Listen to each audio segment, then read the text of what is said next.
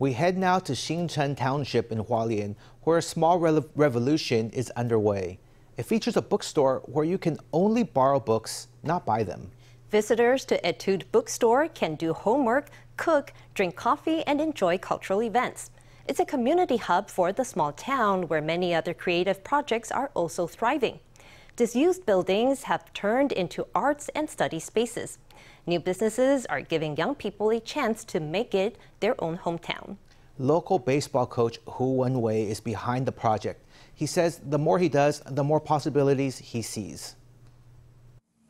A wide range of books sits on the shelves of this bookstore in Xincheng. An old residential building was converted into this special store, which only lends books, no selling. The rules of book borrowing are, you can borrow any book you like, and you can take as many as you want.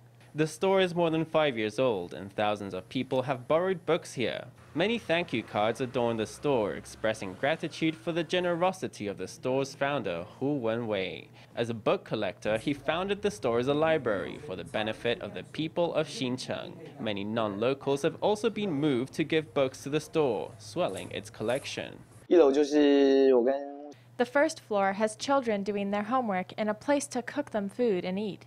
Now the store sells coffee and some stationery and cultural items. We also have lectures on the second floor. Hu, a native of Tainan, moved to Xincheng in 2015, becoming the coach of Xincheng Elementary baseball team. He made this library and lending store of his own books, so children had a place to do their homework happily. He lives off the drink sales. He employs young people in the store, paying them with bed and board. He hopes the store can inject a love of reading that will take root in the town. Later, I realized that there are more and more things I can do, so I started extracurricular classes and then dormitories for kids. Alongside the bookstore, Hu founded a cultural company which worked with businesses and government to convert a former Thai Power office into an exhibition space. A disused kindergarten in a local village turned into a space to study arts and crafts. He even opened a tofu pudding shop, creating jobs for young people.